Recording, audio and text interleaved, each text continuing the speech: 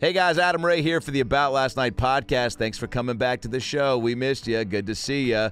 All my ALN fans, what are we calling you? The Rabies? The Adam Rabies? Nope, not that. We'll figure it out. Appreciate you guys being here supporting the show. If you want to keep supporting it, of course, subscribe.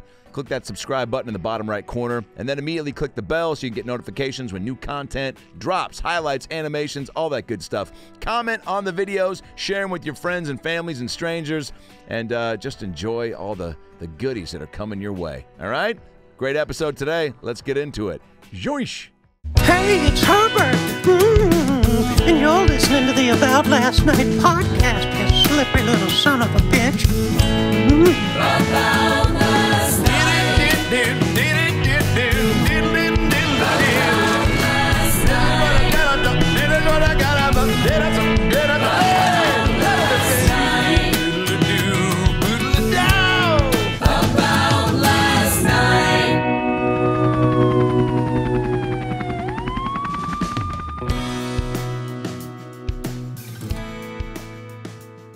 Dave, are you pissed? Are you pissed off that there's too many podcasts now?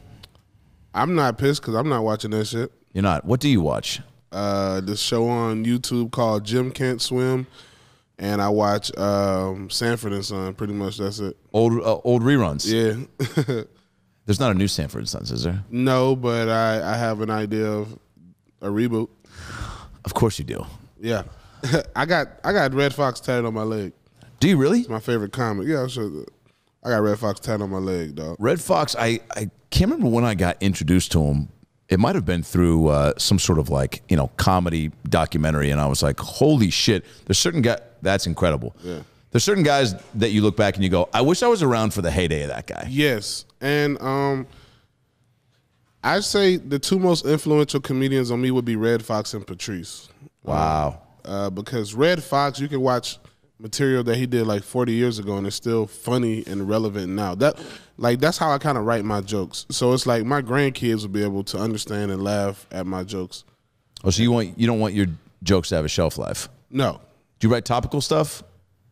Topical for your life, right? Sometimes when it's just obvious and you have to address it. Right. Yeah. That's interesting because that was one of my questions. You've been doing stand-up how long now? I just turned 30. I did my first stand-up set when I was See, that's some cool black guy shit. Just one quote. White guys are like, set. I did my first stand-up set when I was like 16. Holy shit. I was we had a substitute teacher and she was like, what are you gonna do, Mr. Cool Guy? Because I was like, by the way, that's a lot of flex from a sub who's not around consistently being like, fuck you. What are you going to do? Right. And I said, I'm going to the NFL. I said, I'm going to the NFL. And she said, well, what happens if you don't go to the NFL? I said, I'm going to the NFL. And she's like, no, what if you get hurt? What if you get this? And I said, well, I guess I'm going to be a stand-up comedian. She said, okay, come in front of the class and make us laugh. Right then and there? Yep. Oh, shit. What'd you come with? Some stupid shit. I was bad, bro. Obviously. I was bad. But I bet you weren't, because it was something you were already thinking of maybe doing, I'm sure you weren't as bad as somebody who was like, if they got truly, because you went up there, did you have any sort of hesitancy or did she? No, because I was a class clown. Okay, gotcha. Yeah. So you were already comfortable in trying to do that. Very comfortable in front of my peers. What sort of class clown shit would you do? Oh, bro, whatever, dog. I'd have whoopee cushions. Dude, I just was saying that. I had whoopee cushions, roasting everybody. So you've been roasting from the get-go. Oh my God, the joke at my mom's house is that the shit I used to get my ass beat for is now what pays the bills. That's the joke, bro. And it's like, Mom, do you realize I furnished? So when my mom moved to a new house, she used to whoop me all the time for being a class clown and disruptive. So when she moved to her new house, I bought her like a 70-inch flat screen, a sofa, and I furnished her whole bedroom. And I was like, you understand, like, class clown money bought this, right? Holy shit. Yeah. She just didn't think it was going to be like a lucrative position or what? I guess if you don't have somebody in your family or that you know. My mama still don't have faith in me, bro. Hilarious. That probably drives you, though, right? Yeah. Trying to get mama's approval? Yeah, she still don't fuck with me. Like, bro. Hilarious. Dude, you're going to shoot your special, and she's going to still be sitting there just be like, well, until it airs. At the end of my, when I film my special, and she's in the audience, and afterwards when we're all chilling in the green room, she'll be like, that's nice, baby, but you still need to look at getting a part-time job. I'm almost, bro. Wow. My mom asked me at least once a month, do I think about going back to college? I'm like, wow. Are you serious? Joe Rogan just shouted me out on his podcast. Does that mean anything? She don't get it, bro, because she's from that generation where you can only go to college to have A, B, and C. She's not from the entrepreneurship generation. What does she do? What does she do? So she works at an insurance firm, and she also does real estate. Wow. Yeah. Okay, so she's just true nose to the ground, crushing it, work hard, but also, and look, there's a lot of like creativity and showmanship in real estate, right? Or is she behind the scenes? Is she in front of the camera, like trying to smooze people? She's just the owner. Like me and her, we have a company together called FYDL. And that's our real estate company. So like we have a few rental houses under that umbrella, and I pretty much run everything because she's a horrible. So I just took over the business throughout quarantine because she was doing a lot of stuff behind my back. So she was letting the lady. So they're all in Georgia, right? So it's cheaper rent. So it's like $750 to $800 a month. $650 I think is our cheapest. And I found out from our old apartment manager that my mom okayed a lady to pay $75 a week. What? Yeah. And I was... To live in the bathtub? No, to live in the house. What the fuck? We have houses. No. And I was like, yes, your time is up. I was like, time's up on your business deals. I said, I'm not trying to make friends like this. I was telling her like this. I was like, the real estate is what's going to allow me when I'm in my 40s to not have to be on the road every week. Yeah. Good for you. Right. Setting that up already. Right. That is something that, I mean, and it's becoming more and more of that for comics where it's like, hey man, like create your own opportunities, create your own good luck. Bro. I mean, you see with people, and you being one of them, moving here to Austin. Yeah. You're from where originally? I was raised in Macon, Georgia. Okay. So the home of Lil Richard, Otis Redding, and the Allman Brothers. I love that. That's a fucking strong three. I went to school with Otis Redding's grandkids. Wow. Yeah. How were they? Spoiled. Yeah, of course. I mean, but I grew up Georgia affluent, I'll say that. Not California affluent because, you know, like the money, like, but I mean, it was, my parents did well for the area they lived in. Nice. Like where I grew up at, you know, if you can bring in $120,000 together, you're doing very well. Sure. You can get a 5-bedroom, 4-bathroom house in Macon, Georgia during the early 2000s for probably $150,000, $160,000. How many parts of Georgia are still backwards? Yeah. 99% of it. Fuck. Macon's pretty backwards. It has its areas that are pretty backwards.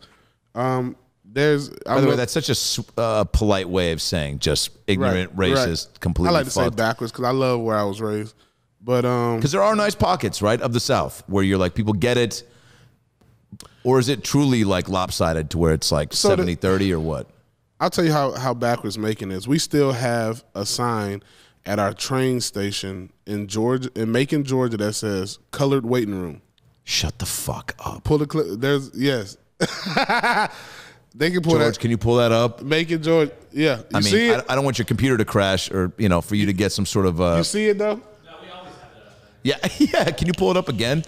Macon, Georgia, colored waiting room. What the fuck? Yeah. And there's still people that are walking around who. See, they're saying, should it be removed? This isn't 80 years. This isn't 40 years ago. This is recently. I mean, also, this article is traumatizing. The headline said, should the colored waiting room be removed? There's not even like an obvious, like, it's just, there's like, we're open to talk about it. Wow. But you know, see, colored waiting room. Look at that. And you know, there's just no shortage of old white men that are just like, I mean, it's an institution. It's a sign. See, here's what I'll say about Georgia. And what I love about the South. I love blatant racism. Why? I don't like subtle racism. Because in Georgia, people who don't fuck with black people or any other people of color make that shit known. So there's no guessing. In California, it's subtle.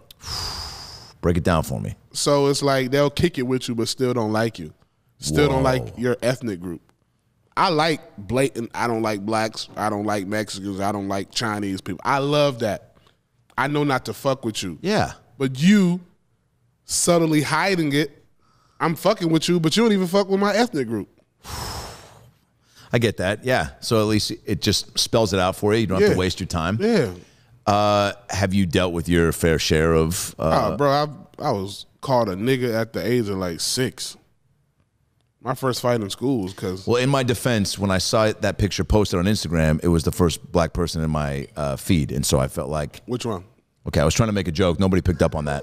Well, hello, what? You said I was called when I was 6, and I said, in my defense, it was the first one to come on my feed, so I felt like I needed to... Okay, you know what? We'll hey... I got it now. I got it now.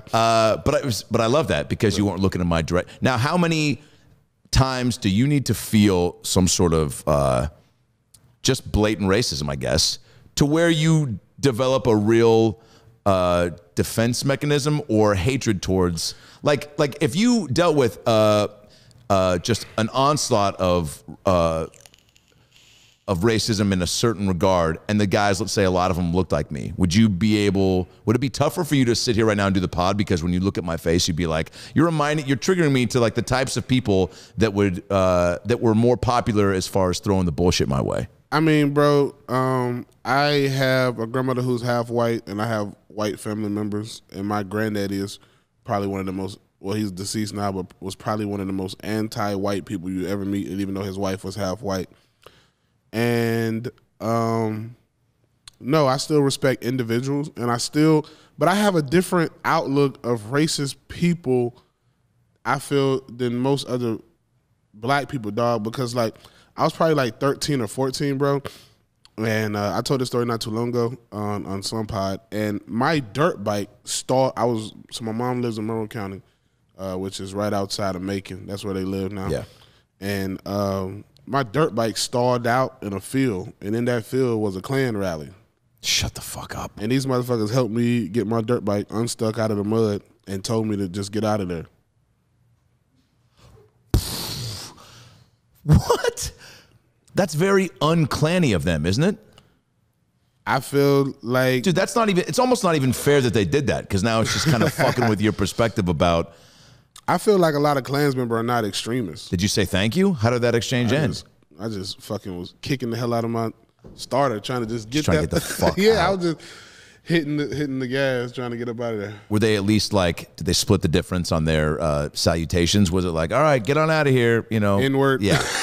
Nah. Have a nice day, you know, and then... They were actually nice, bro. They came and got my dirt bike out. And, that's confusing. And put me, yeah, bro, it was... All right, so shit like that gives you what, a more open mind, or just a... It gives me a more open mind, and it gives me a chance to also see that at the end of the day, some of these people are human. Like, bro, I'm not the person who has the most likability or likes everyone, and I still like individuals. Yeah. You know what I'm saying? Like I grew up, bro, around some guys who you would see and be like, there's no way he likes black people. I'm talking about Confederate flag, belt buckle, rifle rack in the back of his truck. Wow. I grew up around a lot of those guys, and I think it just gave me a different perspective. Did you, was comedy always kind of, running through your veins at this stage in life? Yeah, or? I think that's also what allowed me to be able to enter, and also, just having the ability to allow stuff to just roll off my back. Wow. Because, I mean, I've been around a group of white guys, rednecks, and they've said the N-word, and I'm like, and I just laugh it off, because, like, what am I about to do? They outnumber me 15-1. Just let them say it. And at what point did you start fighting fire with fire and start? You can't. Not even with words, huh? I mean, not when you're that outnumbered, because, like, what am I going to do? Yeah, you're right. You know what I'm saying? If you on a train and you going somewhere like in L.A. and you got a crazy motherfucker fucking with you or harassing people, what are you gonna? You can't. You're kind of locked. Yeah, you got to be smart about it. Yeah, it's like oh shit, boy, you stupid, dog. I'd be like, hey, look, man, Andy and Travis, y'all can say the N-word around me, but if you say it around some other black people, I'm not responsible for the consequence. Yeah. That's the type of joke, Right. Okay, so you were class clown, and then who were like your comedic influence? You said Red Fox. Who were like the people that you would see that made you go, oh fuck, I think I want to try to do that at some point? So, did you have funny family members? Was your mom even? My uncle Aubrey. He works at the post office, and everybody says he should be a comedian. We're like the same person, bro. Like, speak our mind. I come from a family that hates niggas but loves black people. Bro, my granddaddy used to say, if there's a such thing as reincarnation, I'd rather come back as a white person's dog than a nigga. That was my high school yearbook quote. This really came out of his mouth, bro. Oh my God. He was like, it's so hard being a nigga, man. I can't. Yeah. Does he say this at the post office? Is he's like, all right? No, that's my granddad who said that. Oh, okay, gotcha. But I turned that what my granddad was saying to a joke. You know what I'm saying? Because it was so funny, bro. But my uncle would probably say that, bro. He say all the time, I can't stand niggas, but I love black people. But a lot of black people say that. Right. So what? He's just firing off zingers like when you're a kid. Like what about his day to day are you picking up on where you're like, oh, this is funny and it's affecting my sensibility? Well, he has what you call the what I like to call it. I like to call it the social comedian. Not the on purpose funny. He's not on purpose funny. Great. But he's situational. Yeah. Like I'm because a lot of people be like, I want to do comedy. I'm like, are you funny on purpose? Yeah. Like, can I give you 10 minutes and you purposefully be funny? Right. Like, it's a big difference. Yeah. Around 20 motherfuckers you know. Oh yeah. Versus, let me put you in a room full of 100 strangers, and within 30 seconds they have to like you and trust you. Different skill sets. But yeah, he would. I don't know what a zinger is. That's a very white word. A zinger? Yeah. I mean, you shoot off zingers daily on Kill Tony with Tony. That's like a zinger. Oh, just talking shit. Yeah. Oh, okay. Yeah. Like being a sniper with jokes, one-liners, whatever. Like that came from me being a chubby child. Right. And it just got to a point you tired of hearing it, so you started shooting back. Like, we call it shooting back. Like when we were on Kill Tony. And you were fucking annihilating me, but and you know I was what? not saying back, and those were zingers. Like I was just fielding and swallowing one after the other. You know what?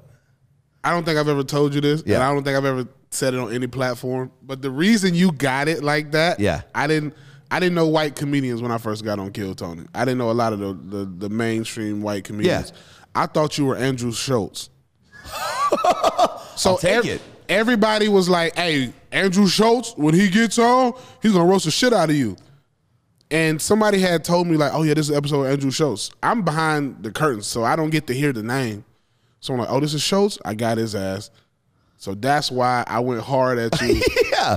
Because I'm like, my thing is, I'm going to hit you hard with a right hook and then see what your jab look like. Yeah. Well, and I got lit up on the comment section because, as you've, in my act and doing crowd work and the way I handle hecklers and like, even just the way that once I get to know somebody, like to go have a back and forth. But that's my thing. It's like, right. And I want to ask you about that is, how much do you need to know the person to really be comfortable? Because you and Tony now on Kill Tony, that's impressive. Did you go out the nose? Yeah. I got so many questions, Dave. The more it's actually harder to roast Tony because I know him now. That's what I wanted to ask, because when we got out there, I'd met you a couple times, and I told you this after when I brought you out to Oxnard, because I immediately was like, I like this guy. He's working at the store. I have a soft spot for young comics that are like, that I can just recognize an immediate like grind and hustle. Right. And you had that. And I liked you, and you were cool, and like, I need another black friend in my life. And I just liked you. And so it immediately made it tougher for me. And Tony told me, he's like, you gotta just go after him. He's like, now you know how the show works. He's like, and I know what you do. You gotta just do it. That's a good Tony impersonation. Little fire marshal Bill meets a little like Adam Devine, just a little, And Tony's like, you just go for it. He's like, Dave's going to go for it. You got to jump in the saddle, go right back. Yeah. And I'm like, fuck, all right. So I'm trying to like fire myself up to do this. But again, I'm like meeting myself halfway with this like, oh, fuck, but I don't want to like hurt his feelings. I'm that sensitive about it. Fuck all that. Yeah. Because in my head, like, and then you started laying into me about my eyes and the size of my lips. And I even had this thought when you were saying like, look at your fat ass black guy lips and your fucking big baggy stone, whatever. And you kept commenting about my eyes and my lips. And so in my head, I was going to say something about like, you know, hey man, like, are you trying to fuck me or roast me? And I told that to Tony after, and he's like, why didn't you say that? I was like, dude, I just like you, and you know this, you have a moment to the timing to think it and say it. Yes. And otherwise the moment's gone. It's like music. You got to find that pocket. Yeah. Like, roasting is about a pocket. Like, it's like, when me and Andrew Schultz were roasting, yeah, which was great. I told him, I said something about your teeth. I said something about his teeth, and he goes, "Yours work better." Right after I said it. If he had waited a little bit longer, it wouldn't have worked. But it's immediately after I said it. Have you had? Okay, so you started getting into that in school when you said you would like fire back at kids. You would roast kids. Mm-hmm. Was it because they were coming at you? Because Tony's spoken about that where he would get teased. Absolutely. Yeah. Absolutely. So they'd say shit and you were just like, all right, what am I going to do? Beat this kid up? Let me just, or is it more? I got to a point where I couldn't beat kids up no more because my mom told me like, yeah, the police came to my house one time. I used to beat the fuck out of kids, bro. What? I was a bully, bro. Whoa. Yeah. Because, or were you defending yourself against other bullies? It was just like, I'd fight words with fists. So instead of fighting words with words, I fight words with fists. It's okay. Yeah. That's a normal kid thing to do. Right. And my mom was like, you're going to end up in jail. Because the police, I put a... How bad did you beat one of these kids? Well, this kid named Nicholas... Yeah, it's a very punchable name. Should I say his full name? No, I mean, Nicholas does it. Nicholas, this kid named Nicholas, he was a mixed kid. And we were at the bus stop, and he said something. And I put his ass in a fucking chokehold because I had started taking taekwondo. And the motherfucker passed out, bro. And the police got called on me. What the fuck? Yeah.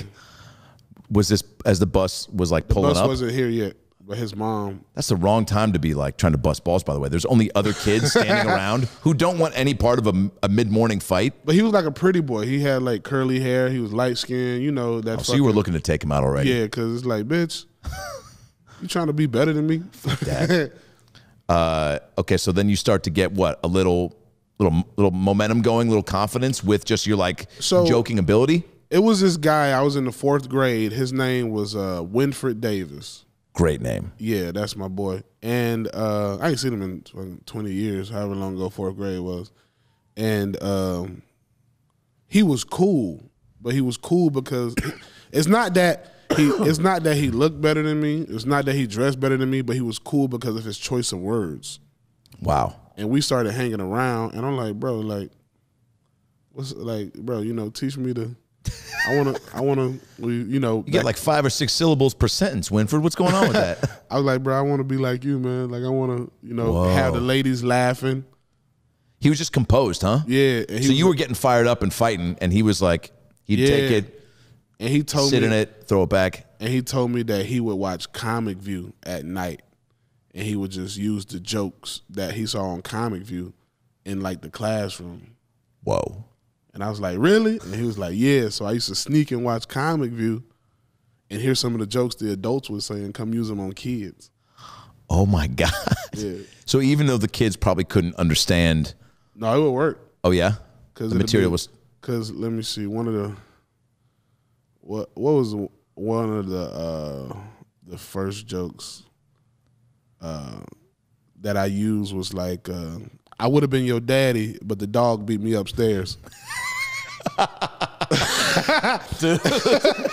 That hurts a kid. Oh, yeah, man. Dude, even kids that would just say they were going to fuck my mom and didn't know my mom, but even if they had one specific, like my mom's, you know, very busty. And damn, let me see. The kids, I'll send you some pics. Yeah, yeah. How old is she? 71. Oh, no. Still clicking and ticking, though. Okay. Where she live? Seattle? Up in Seattle, yeah. She, they would make comments about that, and it would just drive me up the fucking wall. I'm surprised you weren't whooping kids' ass. I mean, a few, and then I started slinging. It was just like words right back. Because a lot of it, quite honestly, a lot of teasing I got were from the The younger kids, I would throw shade back. I'd try to fight the kids that were older than me and bigger than me, like in my neighborhood, that were like in high school when I was in 6th grade. But also I was a big kid, so they just like. How was that growing up in Seattle, dog? It was. The white women up there love black guys. They do. God damn, I was. There was a girl named Ellen Brolight that every kid had a crush on, and she was like the first to truly develop in high school. And she was only into black guys, and it was like we felt like we lost one, you know. Bro, I had a layover there for 2.5 hours and probably got like 6 numbers. It was insane. At the airport? Yes. Wow. I was like, what is this? Well, again, dude, you got that big like $1 million smile, like you got the fucking hair that looks like you shampoo with syrup, like it's, you know, like you got a cool look, Dave. You always have, and that also is why, you know, when you mention things of like, you know, being down here and like the opportunities that obviously LA, you moved to LA to do this, right? Yeah, because I was a teenager. When you were a teenager. So you first set was 14? 16. I was like 16. Was that still in Georgia? I was still in Georgia. Where at? A comedy club? No, it was at school. Oh, that when you got to go in front of the class? Yeah. Okay. Oh, but I did my first set. So in high school, I got on the MTV show Your Mama. So I was like a fucking star. Wilmer Valderrama's Yo Mama. Valderrama, Yo Mama. Yeah, dude. I was working at a casting office where the head casting director was dating a guy who produced that show. The guy I now work out with, we train at Wilmer's house. I keep telling him every time I see him to bring that show back. That's awesome. I loved that show. Truly because it was the closest thing on TV that had any sort of like raw stand-up comedy for guys that you felt like you could relate to more than a big dog on Comedy Central, right? So did you see that show and go, I got to get on that? So about the age of 17, I was still playing football, but I knew I wanted to be in Hollywood since I was like in the 4th grade, because I saw this episode of, I used to watch Fresh Prince, and I saw the episode when D.L. Hughley came to Will's house and did stand-up, and I was like, I want to live in Hollywood. But I was just strictly like on the acting tip. Like I was acting since I was young. Oh, wow. Like theatrical and stuff. And I did a couple of local commercials, you know, like people would. For what? Like car dealerships, you know, I was that local guy. Like there's not a lot of actors in Macon, so anytime you needed a kid in a commercial, I'd be the guy. David Lucas got the call? Right. Do you remember any of the dialogue from one of the spots? Nah, bro, that was... Or were you just like, yo, look at this fucking Ford Focus. It's pretty bomb. 30 now. I don't remember that shit. When you turn 30, it's a different beast. Okay, so LA is what? Intimidating to you? Overwhelming? Like you're coming here? When I moved to, I was 17 when I got on MTV on Mama. The college football thing didn't work out. When I was like 19 and a half, about to be 20, I moved to LA. Because in between me not playing college football no more and not knowing what I wanted to do in my life, I was like a 6 or 7 month span when I was just getting into a lot of trouble. And I missed going to jail a few times, and I was like, man, I need to do something. But I was too scared to like leave away from home. And my cousin, who's a rapper, I thank him to this. When I become a millionaire, I'm giving him $100 grand. He basically came to me and he's like, hey, you got 4 weeks to get your shit together. We going to LA and we dropping your ass off. That's what he said. At what age were you? I was like 19 and a half. Fuck. So what'd you do in that 4 weeks? Get it together? Fuck, should I tell this story? My mama not gonna watch this. Hey guys, Adam Ray here for the About Last Night podcast. Hope you're enjoying this episode. Obviously, it's a very difficult time for everyone right now. We're all challenged in finding a day-to-day routine that makes our lives consistent and awesome. And if there's something that's interfering with your happiness right now or preventing you from achieving your goals, BetterHelp Online Counseling is there for you. BetterHelp is a professional counseling service, online, private, and it's so convenient. I've used it for a little bit now. It's truly the only way that I've found to help get my own issues dealt with on my own time at my own pace. You can schedule secure video or phone sessions, plus chat and text with your licensed professional counselor right now. They're specialized in depression, anger, stress, anxiety, family conflicts, LGBT matters, grief or relationships, sleeping, which I have a lot of trouble with, trauma, self-esteem. Anything that you share with them is confidential. And guess what? If you're not happy with your counselor for any reason, at any time, you can request a new one for no additional charge. There's 3,000 U.S. licensed therapists across all 50 states, available worldwide. And again, there's 4 ways to communicate with them: text, chat, phone, and video. You can start communicating in under 24 hours. It's available on any desktop, mobile web, Android, and iOS apps. Schedule a video or phone session, generally weekly unless your therapist schedules more, unless you just are really not sleeping and need to get some additional chats in. There's broad expertise in the network, which may not be locally available in many areas. Financial aid is available for those who qualify. It's secure, it's convenient, it's professional, and above all, it's affordable. All right, it's truly the most affordable option I've found. So right now, all ALN listeners are going to get 10% off your first month with a discount code AboutLastNight. So why not get started today and start making some changes for the better in your life? You deserve it. So go to BetterHelp.com/AboutLastNight. Simply fill out a questionnaire to help them assess your needs and get matched with a counselor that you'll love. That's BetterHelp.com/AboutLastNight. BetterHelp.com/AboutLastNight and get 10% off your first month with promo code AboutLastNight. And now back to the episode. So, I was so young, my mama didn't trust nobody. So I had to act like she knew this guy named Blake who used to do a lot of theatrical plays with me, but he was probably 4 or 5 years older than me. Okay. If she ever sees it, she's going to kick my ass. All right. So I had somebody pretend like they were Blake and that him and his mom had an apartment in L.A. that I was going to stay at. Oh, my God. You hired people to play. That's such a Hollywood thing. Yeah, so I had my mom call this person and act like, and I was like, hey, you got, she's this the only way she's going to let me go out there. You got to really act like you and your mom, you got to act like you're Blake, and you got to act like you and your mom are okay with me staying at your apartment. And my mom's going to Western Union you the money every month. Holy shit. But she ended up Western Union. She ended up sending me Western Union money. So how did these people take to that? Were they like, yeah, we got you? It's my friend, yeah. Yeah. Who played the mom? Nobody. She never talked to the mom, just Blake. Just Blake. But in actuality, I got on MySpace and I typed in Los Angeles and I just started adding people, like adding women. Because I knew I was a good-looking 19-year-old man. I was just started adding like older women because I like since like my senior year in high school, I had been dating older women, so I knew how older women felt about young guys. Wow. So I started adding older women, and I'm not going to name this lady because me and her fell out. But I found this one lady who lived in, she lived, what is that, Reseda? She lived on Sherman Way in Tampa, across the street from a Wendy's. Yeah, I still remember it. Of course. 2009, bro. By the way, this is the beginning of your movie. Right. You on MySpace, 19-year-old David Lucas adding women. Hearing with that voiceover of what you just said, being like, I just started adding bitches left and right because I knew how older women felt about younger men. Continue. So her MySpace, I kind of got catfished on MySpace. Not saying that I really got catfished.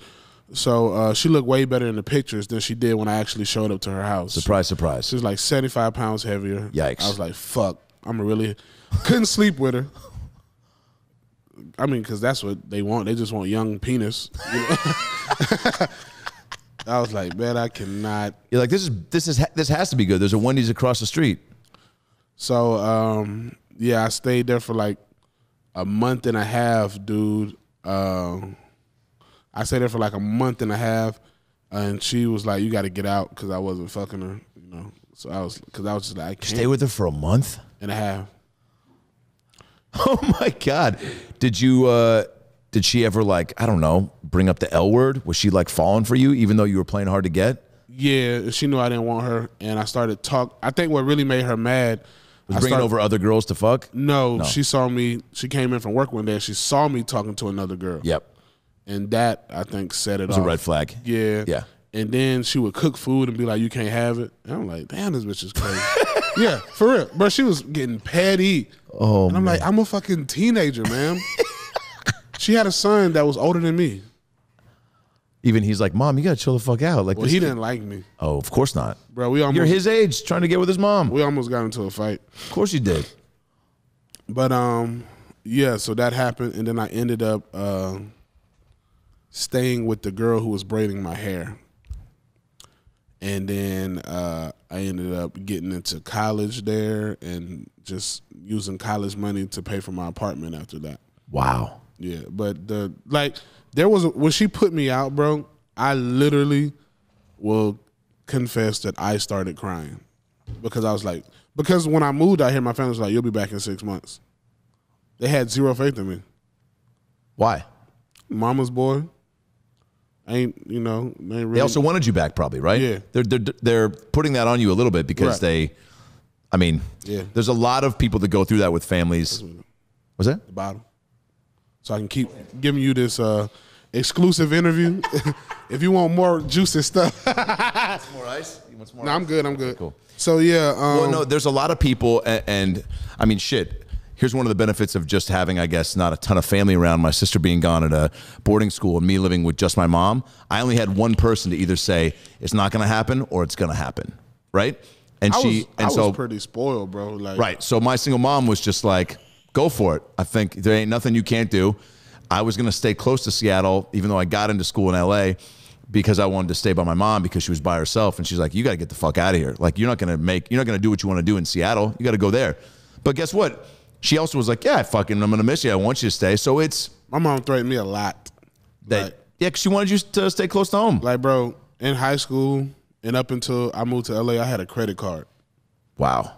I mean, I didn't go crazy on it, just if I needed food, I'd be like, hey, just Mom. Sneakers and Herbie's cream, or like, what were you buying? I had sneakers. I probably buy like 3 pair of sneakers a month. I'd be like, hey, Mom, the new Jordans came out. I'm going to grab those, all right? Hey, Mom, I'm not going to be home for dinner. I'm going to grab food, all right? Like, shit like that. Nothing like taking a bitch out of me. Right. But when I moved to LA, she took that. So she was trying to. So I mean, look, a good move because it truly set you up to have to make it on your own, right? I be telling these kids nowadays, I came so young, and I'm still fairly young in terms of stand-up comedy. I just turned 30. A lot of people. So you're how many years truly into stand-up? Well, because you said first day was 16, but I'm saying like when you started, when you're in the thick of it grinding. I say 7 years. Yeah. 7. Because I went to college in LA, graduated, and then after that, I just hit the road. Yeah. Start going. Mm-hmm. Start coming around the store. Yeah. Is that truly? No. Okay, so I'm one of those guys who, and I think my ex-girlfriend to this day, bro, because like I have horrible social anxiety. So what a lot of people don't know is that a big part of comedy is camaraderie. Yeah. I don't think people understand that. Like, they don't. Like, killing on stage is one part of it. But I mean, you offered me to go on the road with you, just seeing 60 seconds of me do my thing, not even knowing if I had 20 minutes to go on the road. Yeah. That's what I'm like, a big part of it is camaraderie, likability, and able to talk to people. And I did not have that. There was a point in my life where I had stopped drinking. So in order for me to be in like social settings with a lot of people, I need to be like tipsy, drinking something. And I had stopped drinking, so I would literally just come to the Comedy Store, do potluck, and leave. Don't talk to nobody, make no friends with no door guys, make no friends with anybody else, any other bookers. Because you were not comfy if you didn't have a little bit of liquid courage, right, and I had stopped drinking. Did somebody tell you to stop drinking, or did you figure that out for yourself? Well, I had became a little bit of an alcoholic, and I knew it was a problem because I was hiding alcohol in Starbucks cups. I was going to say, what was the giveaway? You're going to Starbucks, like, let me get a double Jack on the rocks. To like, dude, we got Frappuccinos and cold brew. Because my old roommate he used to sleep on the stairs. And I'd be like, hey, man, you slept on the stairs last night. I think it's time you take care of yourself and check in to rehab. He's like, oh, you think just because I'm sleeping on the stairs, I'm drunk? I'm like, yeah, dude, because you're not a cat. But so it's always something that gives you a little bit of light on the situation. So well, my daddy was an alcoholic. Okay, so it's in the fam. Yeah, I just want to make sure, that I was able to stop. And I was like, I don't really need it. So what's it like being at the store then, coming in and coming out? Are people like, yo, hey, you're funny, why aren't you hanging? Or are you just getting out before you can even cross paths? They'd be like, good set, bro, good set. I'll be like, oh, yeah, I gotta go. I'll be like, I got another spot, I got another spot. Nobody questions that. Right. So it's like. Because that's such an interesting thing for you. I've been at the store. I mean, I was too young the first time I did my set at the store. Oh, really? They don't know that? No. Yeah. I mean, you know how it was back in the day at the store. Of course, man. Even when I used to work the phones there, and it was just like, that's why it was so crazy to see the true transition and the resurgence that it's had. But now you're not getting in there. It's like fucking Pentagon. It'd be tough now. I mean, we'll see when it comes back. Because I mean, I'm sure there's probably a little bit of appeal to come back and try to get past, right? I'm gonna still be a door guy, but I think I'm just gonna do like on call. I'm just gonna like cover people's shifts. I don't think I'm gonna go back to like doing 4 or 5. I don't really need it. Oh, but I also love a lot of things about what you're doing, and one is the recognition of like the grind, and I think it's everything that you've just talked about up until this point, and not taking anything for granted, and not throwing shade at people because look, we both know people that have gotten things. This is why our business is great. There's no replacement for the work and the reps, but there are people that, definitely don't have to struggle as much to get there. There's people that have their folks that, but they never make it. Truly. I think if you don't have that true in the core of you gotta have a little dog in you to make it. Yeah. And I mean, that's like I tell a lot of comics now, I'm like, bro, y'all don't understand how easy y'all got it in 2020, 2021. When I first started comedy in LA, you had to have a fucking job. There was no Uber Eats, Postmates, Uber, and Lyft to drive where you could set your own schedule, fucking drive when you want to and still make a decent living, or drive when you finish spots. Do your sets at night and not ever miss a set. Right. Like, I had to have a real job that had an effed up schedule. That sometimes you wouldn't be able to do the spots you wanted. Exactly. And you'd work to a point to where you go, wow, I'm on this show tonight. And then something happens with your job and you have to skip it. Yeah. It's balance. It's prioritizing. Yeah. All right. So you start coming around the store more. What prompts that? What gives you the little boost of like, what? I need to step out of my comfort zone. My baby mama was pregnant with my youngest kid, and this was in 2019? Yeah, because 2020 is when so it was 2019. Well, she wasn't pregnant yet. Excuse me. In 2018, I was like, man, I'm about to be 28, 27, whatever I was about to be, and I was like, man, I really don't know if this shit is for me. Like, like feeling that. Like, I think every comedian gets to that point. Fuck yeah, I thought about that before you walked in. And I was like, man, I don't have to work a job, but damn, these shows are few and far in between.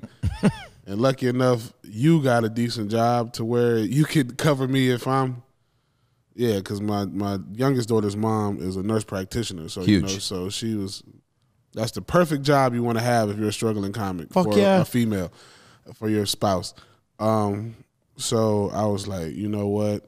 I said, I think I'm just about to go back to school. I'm going to take my mom's advice and go back to school. And she said, I'll support you, but what I want you to do is go to the Comedy Store every Monday, and you're not coming back here until it's at least 12 o'clock. Whoa, dude. That's what she told me.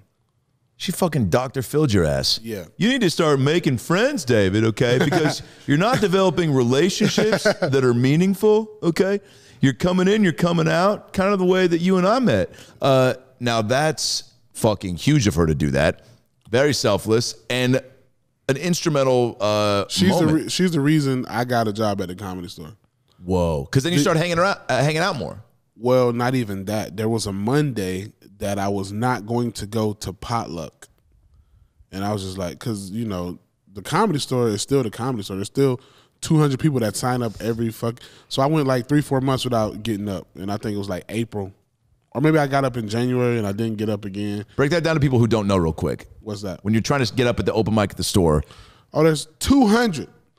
200 motherfuckers sign up for this, for what, 10 spots. 200 people Sign up for 10 spots every Monday. For 3 minutes. For 3 measly, meaningful, impactful minutes. Yeah. These 3 minutes can change your life. Yep. It literally changed my life. Adam Egan, the booker, comes to watch, right? Yeah. You get into a groove, you get picked more frequently. But if you don't get picked for 3-4 months, dude, that's discouraging as shit, no? Very. So I feel like we should have taken a commercial break right there. The way you just went. Barry, we'll be right back. And when we come back, I'm going to tell you guys about okay, yeah. So the Monday, she tells me, I tell her I'm not going. I said, I'm not going, babe. Like, it's been 3-4 months. Like, she's like, I tell you what time does potluck sign up start? I said, like 5:30. She said, I get off at 5. I'll be home at 5:30. And she said, if you're home, you might as well just leave. I said, what do you mean? She said, if you're at home, I'm not saying we're going to break up, but I'm going to be very pissed. That's what she basically said. I said, all right, fuck it. Go. I get up, and that's when Adam puts me on Family and Friends. Whoa. And then, like, that night? Yeah. And then like 2 sets later, he offered me the job at the store. Every time. You trying to make me cry, dude? Every time that I didn't want to go to the store is when something very impactful happened. Yeah. My friend Brian Tucker, I had stopped signing up for Kill Tony. He was in town. He said, bro, I want to go sign up for Kill Tony. I said, man, I don't never get picked on that shit. I don't want to sign up for it. And I said, and I was already on Family and Friends at the Comedy Store, so I'm already like, my spots are good now. Yeah. Like, I don't got to go to the store until 8 o'clock. He's like, man, let's sign up for Kill Tony. I said, bro, pick me up and I'll go. He picked me up. We both signed up. We're literally about to leave, bro. Literally. And it's like, I'll tell people all the time, when you don't feel like doing something, it's when you should do it the most. Because I was not going to do Kill Tony that day. And that's great advice, by the way, and you can't say it unless you've lived it. Keep going. Right. Yeah. And Tony called me up. We roasted each other. And I was on the road that following week, and he saw me at the store. He's like, hey, why didn't you sign up last week? I was on the road, bro. He's pretty good, Tony. He's like, come back next week. I was like, all right, I'll sign up. Yeah, man, we'll see what happens.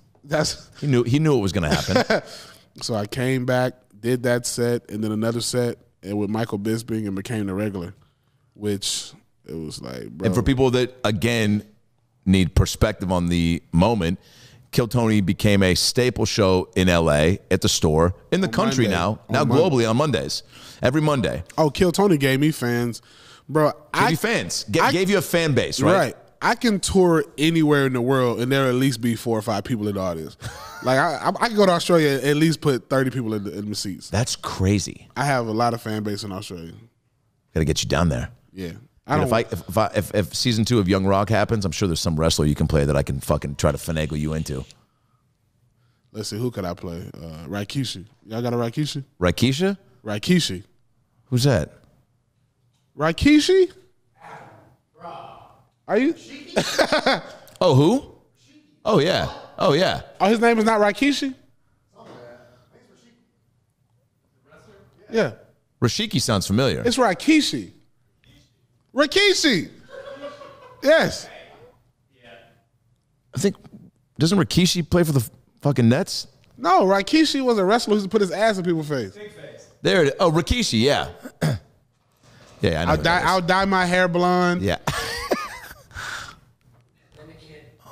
Hey, bro, they should have put me. I could have played Mad Dog like Nate Jackson. 1,000%. But I'm glad Nate Jackson got it. That's Rikishi. Oh, yeah. No, Nate's I got to drop the belly a little bit. All right, well, we'll find somebody for Mark you. Henry. Mark Henry. Oh, yeah. I'm Mark Henry. Oh, wow. Okay. All right. I'll send DJ a picture of you after the show. Yeah, Mark Henry. I already got the locks. Yeah. And Mark Henry's from Warner Robins. Oh, for real? Warner Robins, Georgia. That's old old guy, school. dude. Holy shit. Look at Rikishi. Put that ass in the face. Who? Oh, shit. That is a fucking power move.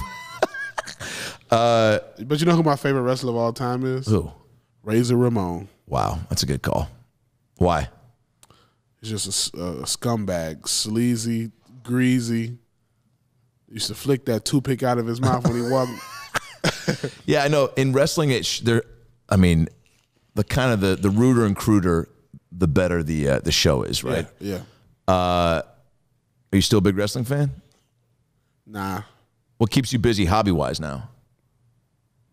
Fishing, writing, women. Yeah.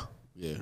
That's my addiction. I don't do drugs, but I love women. So you got your kiddos, but you're out there playing the field. You're swiping. I want 5 kids. You want 5 kids? Mm-hmm. You were telling me this after we met at the store and then went up to Oxnard, and that's when I also again got to see like the curtain pulled back a little bit more and see David the dad, and it was really cool because you were like showing pics and you were talking about it and you were talking about your responsibilities, but also like there was an apparent joy of you being a dad. Yeah. In that though, you were also very real about it because you were like venting to us immediately just about some of the the managements of like, I got to figure out like if I'm going to do this gig, I got to get somebody, make sure she's covered. I got to do this. That's the hard part. Has it made you kind of raise your game in life? Give what are the pros of being a dad? Now that I make more money, yeah. They'll figure it out. That's how I look at it. Well, I give you the money, you figure out the babysitting situation. I'm out here. I was like, you don't complain when you get them checks every 2 weeks. So, hey, here goes $600. Figure out who you need to watch them. Yeah. Here goes $600. Take off for 2 days. yeah. Take a break. Moms need a break. Yeah. Do you talk about your kids a lot in your act? I've only seen shorter sets. Yeah, you don't yet. Not really. How come? By choice? I don't know. Yeah, I just like to leave them out. Keep it private. People are weird. No shit, dude. I used to post my daughter a lot on Instagram, and I stopped doing that because this one girl like messaged me. She's like, she said my daughter's name, and I'm like, yo, you don't even know me. Like, what are you doing? Yeah, that's one thing that you're gonna have to start navigating through more. And then more. It's like I got a pretty decent following, and it's like I don't want some weird fan who I might have offended or some shit like that. My daughter be out with her mom or some shit like that, and they do something to you. People are crazy, bro. Yeah, how do you manage that now with getting a little bit of a fan base and starting to kind of, like you said, like places you go, there's people coming out. Kill Tony has such a big following and impact, and now you're going on there, for people that don't know, who don't watch the show, it's weekly, and you're going on almost every episode to do a fresh 60 seconds. And what was big in LA is that the show is always featuring huge comic guests. Absolutely. So not only are you a fan favorite, but now you're getting to become a favorite of these people. And if you go out of your way to really... Bro, Russell Peters heard me talking about my daughter on Kill Tony, and I come to work like the next day, and there's mountains of gifts for my daughter in 2019. Wow. I didn't ask him for that. Wow. They're like, hey, Russell left something for you. I'm like, Russell? That's fucking crazy, Russell dude. Peters? They're like, yeah, bro. Like, because we were talking about both of our kids, like in the LOL. And, bro, he's huge. And I'm like, man, he's such a good dude. You just saved me $400-$500, bro. Appreciate yeah, of course. and anytime you get to come home with presents is a fucking banner day. I'm like, that's nothing to him. Are there people that you've met through Kill Tony, guest-wise? Because, from obviously Rogan now, and I just watched that 500 episode, which was really cool because now it looks like, and Joe is just one of many, but the way that people look at you now and recognize you, but also recognize you, but then recognize the climb, right? Yeah. Recognize the hustle, the work ethic. But are there people you've met that have been like guests on the show that have reached out to you after, aside from like Russell or Joe, or people that you've been fans of that you've been about to start roasting that you're like, fuck, this is going to be more fun? Like Rappaport, right? Didn't you have a thing with him on Kill Tony once? I genuinely don't like him. I don't know. His energy don't do it for me. Right. So that was easier to lay into. Yeah. But bro, like, especially here in Austin, dog, like, because like entertainment is so new to them. Like, bro, I'm friends with the people that own the Red Rose and the Yellow Rose, which is a strip club here. Are they that great? I haven't been yet. Yeah, they're good. And I'm out of town for the anniversary on the 29th. The anniversary. If you're missing a strip club anniversary, yeah, that's reason to cry. I'm performing, but but the guy who owns the Vulcan texts me. He's like, I got the limo, and a table. He was like, "Are you gonna be there?" And I was like, "Nah." Holy shit! What happens at the anniversary of a strip club? That's a good question. It's a great question. I hope somebody get fucked on stage. There's got to be some sort of like extra showmanship. I don't know if you're bringing animals in or obviously you drop balloons from the rafters, but the Red Rose is my favorite. I'm friends with. I became friends. I was the first comedian to sell out Anton's. Oh shit! Stand-up comic. Congrats, dude. I mean, Kill Tony sold it out, but but the first single comedian he said to sell out Anton's. I became friends with the owner. He owns so much other shit that he's taking me to in Austin. Yeah, that's what's cool down here. I feel like there's a lot of guys that have multiple spots, and it's like you get on their good side. Yeah, you can kind of have a key to the city. So pretty much everywhere I go now is places that people I know own. Could you get me free chips at Subway? Probably can't do that, but we can go to Cisco's. Ooh. Which is the oldest Tex-Mex restaurant in Austin. You love the food here, yeah? Yeah. Oh, the food here is killing LA, bro. You got to spend $180 to eat good in LA. Fuck. Yeah, that's one of the many things. I'm about to go to P. Terry's right after this. Or yeah. Is there Kill Tony tonight? Yeah. I got to probably take a $40 Uber over there. Oh, we'll go together. I'll get it. Oh, let's do it. Yeah. You the guest tonight?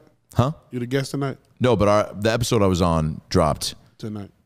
I wonder who's a guest tonight. I was bummed you weren't on it when I was on because, like I said, man, I missed opportunity. You had some roast for me?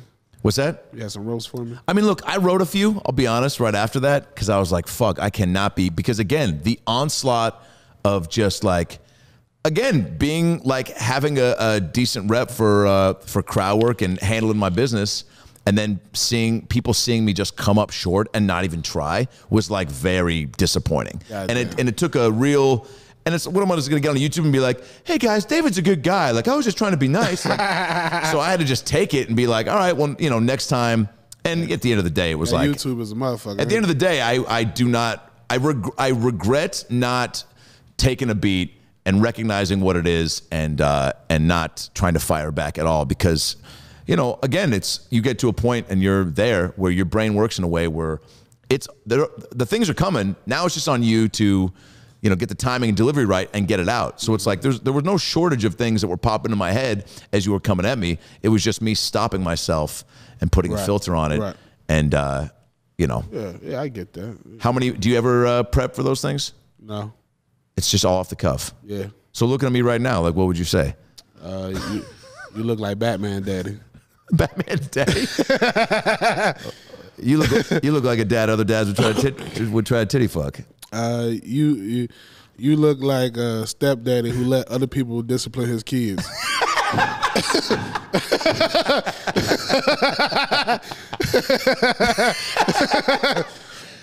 You look like a Fraggle that eats the other Fraggles. I don't even know what that is. You never watched Fraggle Rock? Nah. Oh, fuck. What is that? Now I want to know. It was like a Muppet show. Oh, shit. Keep going. Let's see. Let's see. You look like you go home and eat mayonnaise sandwiches. I don't know if you're going to die from a heart attack or a fart attack. Oh, God. You look like you jailed your hair watching Rocky Balboa.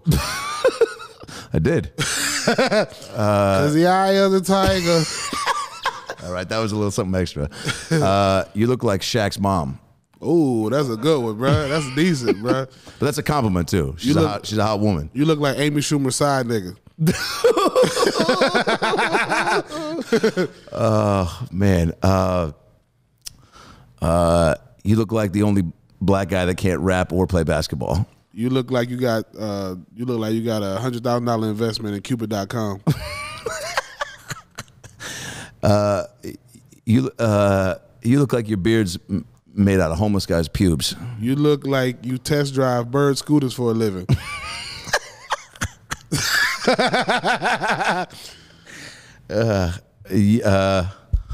Oh fuck. You look like you go home and put your feet in hot water before you go to sleep. Dude, see, that's the type of shit like what Tony said where he goes, sometimes you say shit so specific that doesn't even in the context make sense, but it's so funny. You look like you think Doggy Style is eating meatloaf out of a doggy bag. Boom, bow. You look like you look like at the age of 11, your mama put you in the bed with 2 poodles.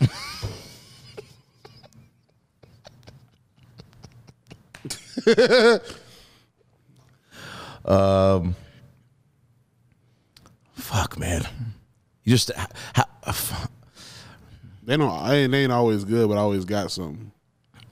you look like you had to use a shoehorn to get that shirt on. Yeah, you look like your mama used to bring black guys over at night when she put you to bed. I wish she did. She was single for a while. Yeah, you see all them fucking Seattle Supersonics coming to your house. Was that Sam Perkins? You look like a burnt candle. You look like you've overdosed twice. See, it's a speed too, man. You look like you smell like a bag of wet change. You look like you smell like racism and Marble Lights. Oh, and I've never smoked. Twice in a night. You look like you let other girls eat your wife's pussy. Not a bad idea. Yeah. Oh, man. I know you now. It can't be harsh. Yeah. What do your tattoos say? Which ones? Other than we'll eat for food. You gotta.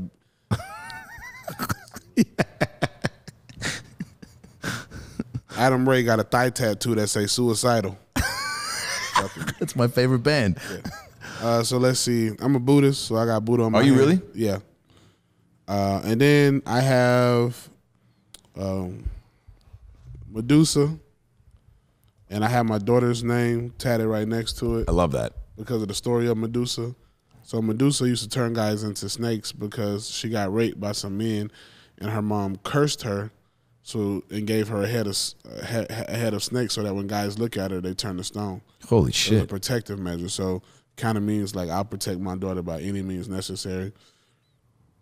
Got my grandmama name right here. She died in 2015. She was born in 1938. You close with her? Yeah, she pretty much raised me. Wow. And I got the Onk with the all-seeing eye. And this is a Japanese tattoo that I got when I was going through a lot. It says war in Japanese and peace, and that was equal to balance. And I have a Japanese demon, which is a kami. And I have a knife going through his face, and that's kind of like representative of when like I feel like I got a control of my anxiety and depression. And I have I have a tattoo right here in my head that says mind over matter. Damn, dude. Any of them hurt? The chest. Yeah. That one hurt. Wow, you are filled up. I'm not even done yet. Oh, no? More kids and more tats? Of course. Is that going to be a tattoo you get? Why do you want more kids?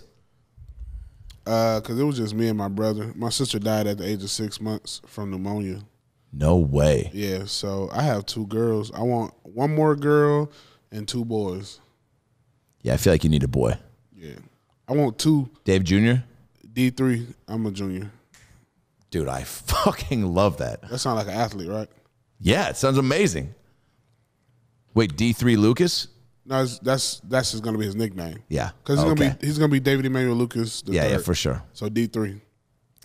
That's amazing, dude. Dave, man, I mean, it's no surprise that I, liked you from the get-go and asked you to my dog come do shows, man. And I love that you reciprocated too, because also, shit, man, as we both know, and talking about just like working hard and being humble and having a good head on your shoulders, you could have also been like, what's the pay? How much time? This and that. You just said yes, right? Because you were like, oh, cool work that I got from a small amount of time I did, and just being around and being a good dude and being funny, and that's the name of the game. I want to close this out with something I've been doing recently, which is James Lipton hosted Inside the Actor Studio. I don't know if you know what that show is. I've seen it. You have? Yeah, okay. Yeah. You haven't seen Fraggle Rock, but you know Inside the Actor Studio. Yeah, where they used to be on stage in front of an audience. Yep, and asking questions to actors. Chappelle was on it. Mm-hmm. So, you inevitably at some point would be on it. He's passed. Until they do a new rendition, I want to give you the Lipton 10-question final end of the show. Let's do it. Let's go through it. And here we go. As Lipton. Back here with David Lucas. David, what's your favorite word? Nigga.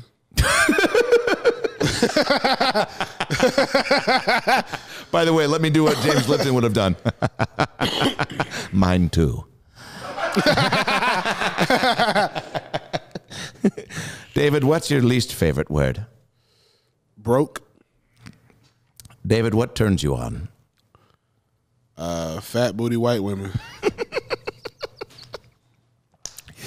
What turns you off? Shows that pay less than $500. David, what's your favorite curse word? Fuck. Mm-hmm. What sound or noise do you love? The sound that girls make when you first insert your penis into. Oh my God. Great answer. Yeah. What's yeah. And by the way, that's, you know, way better than the alternative, which is ugh. Nah, I don't get that. Okay. What sound or noise do you hate? When girls gag. Jesus. Now your mom's definitely not watching this episode. No. What profession other than your own, David, would you like to attempt? If I wasn't a comedian, I'd be probably a music producer. Oh, yeah? Yeah. For what genre? R&B or country. Give me your OG R&B artist, because that's, I mean... OG R&B? Probably Jodeci. Oh, great answer, dude. See, OG country? You know country music? I'm getting more into it. Blame it all on my roots. I showed up in boots. It's Garth, right? And ruined your black tie affair. Keep going. Keep going. The last one to know. The last one to show. I was the last one you thought you'd see there. And I saw the surprise and the fear in his eyes when I took his glass of champagne. But I toasted you, said, honey, we may be through, but you'll never hear me complain. Cause I got friends in low places where the whiskey drowns and the beer chase my blues away. And I'll be okay. I'm not big on social graces. That's right. Think I'll slip on down to the oasis. So I got friends in low places. Dude, one of the highest grossing artists of all time. Garth Brooks? Maybe, I think actually maybe the. George, can you pull that up real quick? All right, so R&B, I'm probably going to have to go. Highest grossing country artist of all time. It's not I mean, what's the lead singer from Hootie and the Blowfish? Oh, Darius Rucker. Oh, he's coming on the pod in 2 weeks. Really? Yeah. Here? Yeah. Well, I mean, I'm probably gonna have to zoom it, but can I just act like I'm doing security? 1000%. All right. Maybe Dixie Chicks is up there. Dude, Toby Keith should be. Garth is number one. Yeah. George Strait, that makes sense. Carrie Underwood's got to be. Oh, Shania, come on, get out of here. Kenny Rogers is always slept on. Alabama. All right. I got oceanfront property in Arizona. Is that a song or? That's George Strait. Oh shit. You don't know I know more country than you. Dude, Seattle. It's Seattle. Yeah, I grew up in the grunge era, dude. Georgia. I also grew up in the Color Me Bad, you know, ooh, like fucking little I Swear, little fucking Awful One. Huh? Take off your coat, I'll make you feel at home. Oh, that's Let's pour a glass of wine, cause now we're all alone. I've been waiting for you, so just let me hold you close to me. Cause I've been dying for you, gotta make love to me. Ooh. My mom used to play that. Girl, you know it feels real good. And they were all like white guys and light skin. Oh yeah. We can do it till we both wake up. I got a dumb joke about that. I'm like, you guys been sleeping and fucking? I was like, is that even possible? Hilarious. Yeah, Keith Sweat was one of my original. I want your body. You could play him in the biopic. To the very last drop. I want you to holler, baby, when you want me to stop. And who can love you like me? Nobody. Who can love you like me? Nobody. Who can... What is it? Do you all night, baby? Nobody, baby. And the band keeps playing on. Dude, just go on and on. Now, what I would always love is if there was just a band in the corner while he's fucking, and there's no band when you finally cut over. It's just a guy going bow wow wow. Hilarious. All right, what profession would you not like to do, Dave? Teach kids. Yep. That's an admirable profession that doesn't get enough love for the good ones. If heaven exists, David, what would you like to hear God say when you arrive at the? What would you like to hear God say to you when you arrive at the pearly gates? You can eat all this food with no high cholesterol or high blood pressure. All the brisket, all the pork taco, all the fried shit you want to eat, nigga. That's heaven to me. Fuck all that streets of gold, nigga. Can I eat all this food and not have clogged arteries, God? You got some design flaw, nigga. You put all this shit on earth, and we got to worry about high cholesterol and clogged arteries. Design, we in a simulation. You're not wrong. That's a great fucking answer. David Lucas. Follow Dave on all the social medias. If you're not a fan, which I'm sure you are already, hit him up at David Lucas on Instagram and Twitter. David Lucas Funny. David Lucas Funny, that's right. I think Funny David Lucas on Twitter. Okay. And Google, you got a website for your tour dates? Nah. Okay. Post all that shit on the gram though, right? Big things coming your way, Dave. Appreciate it, bro. Yeah, man. Keep doing your thing. All right, guys. Good night. Zoa. Thanks, Rock. Guys, Adam Ray here for the About Last Night podcast. Hope you enjoyed that episode. It was a good one. A lot of laughs, a lot of tears, a lot of stuff to think about and chew on, huh? Because that's what life's all about, chewing on the good stuff. Nobody said that. Maybe Denzel did. Maybe Tom Hanks did. Maybe they said it together in Philadelphia. The point is, click subscribe right here on the ALN logo so you can get more episodes and stay up to date when new content drops. Highlights, animations, clips. It's all here for you, baby. I'll see you next time. Whoop, I don't know how to blink.